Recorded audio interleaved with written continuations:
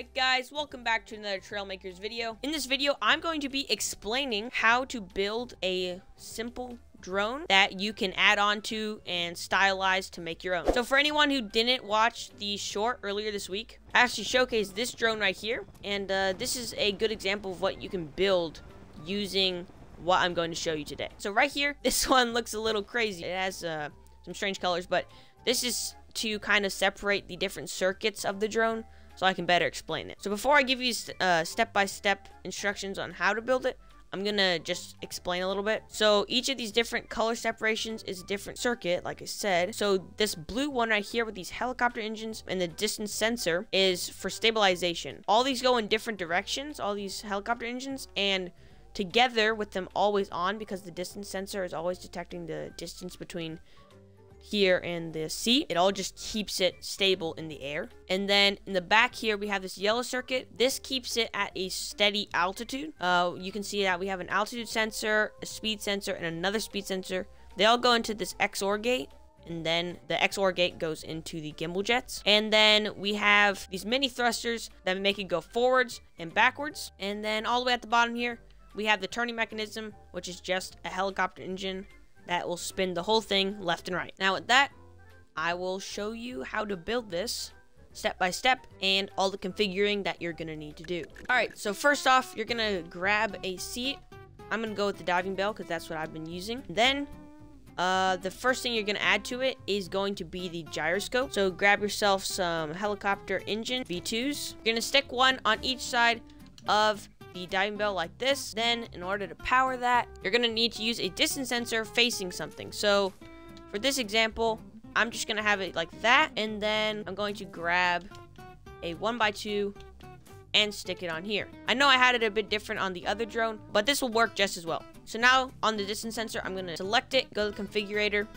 Don't need to change any of this, but I'm going to need to make sure that it has all the switches on these helicopter engines like that. They should all be green. Then I need to select all the helicopter engines, take away all their controls. We do not want to be controlling these. We want the distance sensor to just keep them always on. All right, now for the next circuit. This is going to be the gimbal circuit. Put the gimbal jets on top. So now we need to put in all of the logic parts that we're going to need. An XOR gate, put that right here. It doesn't matter where you place these on your drone. You can place them wherever you want. An altitude sensor, and then I need 2 speed sensors. Now, in order to connect this, you don't actually have to have it like plugged into the gimbal jet. That doesn't do anything, but that is just how I put the gimbal jets on, because as you can see, the gimbals are not connected. They have the little yellow exclamation points. So I'm just gonna connect the gimbals to the back here. All right, now that you have this, you are going to need to configure each of these 3 logic pieces right here, the speed sensors and the altitude sensor. Put them so that they're outputting to the XOR gate, just like that. All 3 of them have a green switch onto the XOR gate. Then select the XOR gate and make sure that it's outputting to the gimbal jets. So now I am going to show you how to configure the 3 other logic blocks that go into the XOR gate in order for this to work. So real quick, before I show that, I need to explain how the XOR gate works. So it only outputs a signal to the gimbal jets if one output is not 0. So if any more than one output is not 0, it will no longer work. So I'm going to have a base input to it so that it's powering the gimbals, and that base input is going to be this speed sensor right here that I'm going to set for trigger below 5 kilometers per hour. Now, depending on how heavy your drone is and how fast you want it going up, I believe that you can play with these numbers. I'm going to tell you, but I've just found that this works well. So this one's going to be set to 5. Now, I'm going to go to the other speed sensor, and I'm going to set it trigger at 6. What this is going to do is there will be one signal as long as the kilometers per hour is going upwards. I forgot to mention this, but it is important that the speed sensors are facing up, because this fan inside measures the speed of the direction it's facing. So make sure that it is facing vertically. But what this is doing is setting a base input if it's moving upwards below 5 kilometers per hour. So that means that it's going to be going up, but then we don't want it to pick up too much speed going upwards. So we have to cancel the trigger at 6 kilometers per hour. The way it cancels is because this is also going to output into the XOR gate. I mean, there's 2 outputs meaning the XOR gate will no longer work. And then the third input to it, this is another cancel. Just go ahead and put this to whatever the altitude you want your vehicle to stop at. For me, I'm going to put it at 50. So this will also cancel the output from the XOR gate when it reaches 50 meters above the ground. All right, so go ahead and give your drone a little test and make sure that it reaches the altitude it's supposed to. So as you can see here, mine has reached 50. It's going a little bit up and down, but not too much. And overall, it is pretty stable. So if you're just looking like this at the altitude it's supposed to be at, you're doing good. So real quick, we can just go ahead and add the mini thrusters.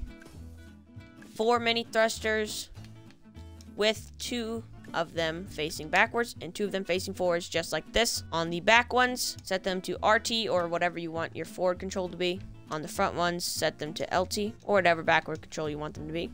So that will control your forwards and back. And then for turning, back to propulsion and grab yourself a helicopter engine, not the V2 this time, but the regular one. For left turning, put it on the green side, and for right, put it on the red. And probably turn the speed down. You can play with this again for your drone. I'm going to set it for 2 for me. And now you should be good. Let's go ahead and give this one more test now that I have the controls. It actually seems to be floating a lot better. It's actually not going up to 51 anymore now that I add the extra weight, so that is definitely a plus. And you can see that it does turn pretty well, and it is pretty controllable. And this is preference. I think it does make it a bit more stable, but if you want, you can also turn off the air controls, which I am going to go ahead and do. So in order to do that, just click on your seat, go to configure, disable air control. That will stop it from rocking in the air when you're trying to turn.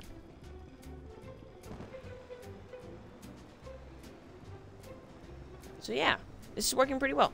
Alright guys, well, I hope this video helped you build your own drone. If you're able to successfully follow the tutorial, I hope I explained it well enough, and you built your own little stylized drone, feel free to join our Discord, linked below and also linked on the channel page, and you can share pictures or little clips of it there. And with that, comment below anything else you want me to explain how to do in Trailmakers, and I'll see if I can do it. And if you enjoyed, please give it a like. Consider subscribing for more Trailmakers content. And we'll just see you in the next one.